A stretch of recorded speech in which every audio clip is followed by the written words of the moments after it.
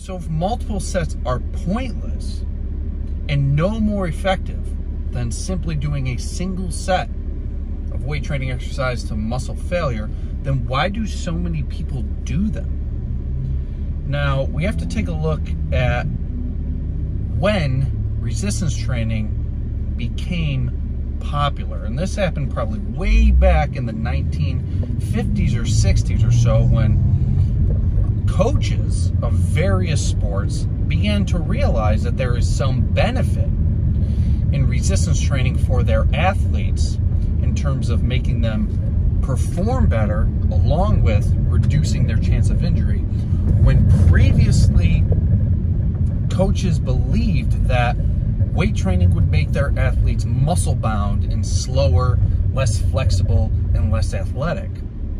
So when coaches began to realize that there is benefit in strength training for their athletes, who did they turn to?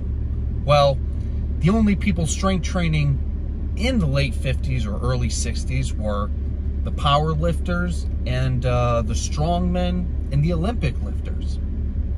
So the coaches didn't go to the kinesiologists or the exercise scientists. They went to the athletes, such as the strongmen, power lifters, and Olympic lifters, for their training advice, because those appeared to be the experts at the time and the people who were performing resistance training at the time. So they went to these people for advice and started obviously doing what they did. Now, the reason power lifters and Olympic lifters were training with multiple sets is because in competition, what they did was a highly technical skill, which would benefit from repetition or practice. When it comes to a skill, repetition is the mother of skill. So more practice for the power lifters and Olympic lifters was necessary for them to develop skill in such a high skill-based movement. They weren't doing multiple sets of these lifts for the strength benefit. They were doing it for the motor learning benefit, or the improvement in skill. Obviously, athletes didn't need to do this. The athletes didn't need to get the skill benefit associated with the complicated or highly skilled lift. They just needed the strength benefit. So this is where people kind of fell off track. Since the power lifters and the Olympic lifters were doing multiple sets for a completely different reason other than for optimal strength improvement, the coaches started instructing their athletes the same way.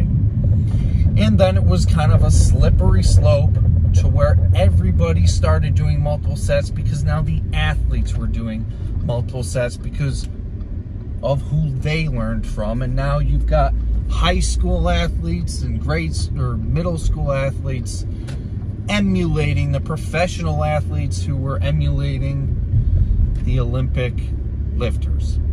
So that is why people do multiple sets.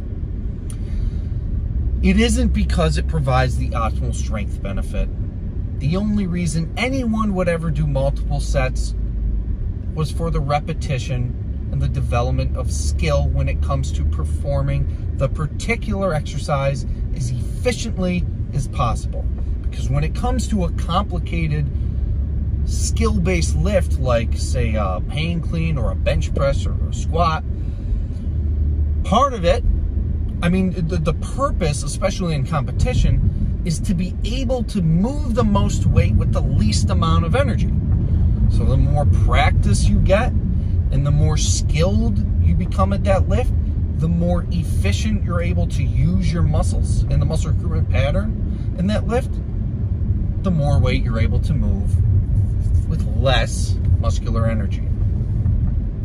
So again, people weren't doing multiple sets for the strength benefit. They were doing it for the skill benefit or the motor learning benefit. Meanwhile, the vast majority of exercise science literature suggests there is no additional benefit to doing more than one set for the sake of stimulating improvements in muscular strength and size, only for the sake of becoming better at or more skilled with complex Olympic style or powerlifting style movements. And that's the story behind why the hell people do multiple sets.